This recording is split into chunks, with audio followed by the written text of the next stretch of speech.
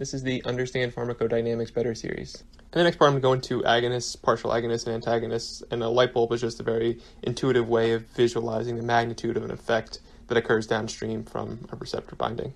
So to be able to understand agonists and partial agonists and antagonists, you have to have a good grasp on efficacy. And efficacy in this context isn't referring to the effectiveness of the drug per se, or the clinical effect. Rather, it's referring to the ability of the drug receptor to produce a maximal functional response. So I want to make a graph to help us visualize this. So on the x-axis, I'm going to put dose, or the concentration, and on the y-axis, I'm going to have the effect, or the activity of the receptor. But before I jump into agonists, I want to talk about constitutive activity.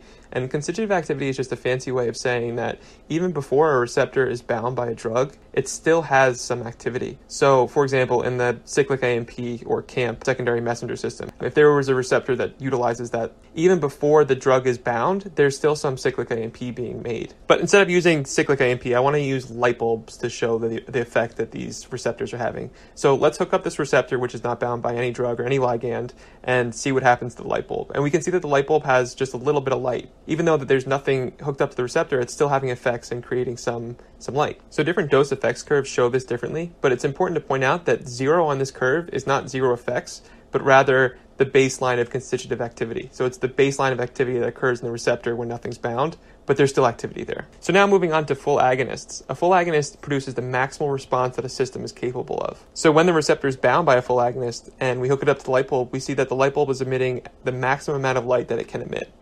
And one thing that I think is not that intuitive, but important to make a note of, is that full agonist has full efficacy. So it's able to produce the maximum effect capable of the system. But this says nothing about its potency. So a drug can have a very low potency in that it requires a very high dose, but it's still capable of being a full agonist because it produces the full effect of the system. And it also can have a low affinity. Affinity is more how tightly it binds the receptor. So it can bind very loosely, but still generate the full effect. And I'll be creating videos for affinity and for potency, which will probably help you give a better intuitive grasp to the differences of these concepts. So this brings us to a partial agonist. And a partial agonist can never achieve the maximum response that the system's capable of because its efficacy is lower than that of a full agonist.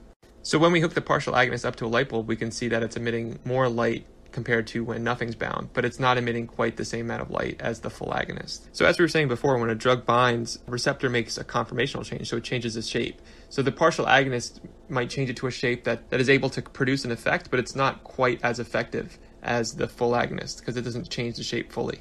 And there's another video that explains this in more detail, but I just want to point out that a partial agonist acts as an antagonist in the presence of a full agonist. And that occurs because they're competing for the same receptor. So imagine if you were to take some full light bulbs and change them to dimmer light bulbs. The effect is it's going to increase the overall light of the system. And again, I want to point out that efficacy here is not referring to clinical efficacy or the effectiveness of the drug. It's referring to the efficacy of the receptor. So the next thing this brings us to is antagonists. And antagonists are drugs that have affinity but no efficacy for the receptor.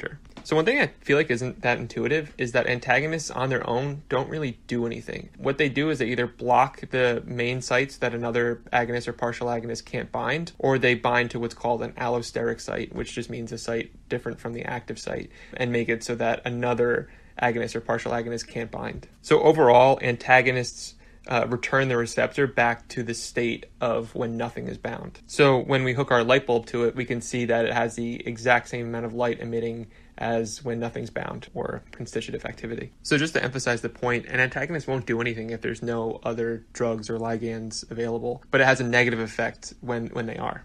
So this brings us to our last guy on the agonist spectrum, and that's the inverse agonist. And the way an inverse agonist works is that it binds the receptor and removes the constitutive activity. So when we hook a light bulb up to it, we see that it's actually emitting less light than if absolutely nothing was bound. So let's look at the dose effect curve to quickly summarize everything we've been talking about. In blue, we see the full agonist, which produces the maximum response the system's capable of.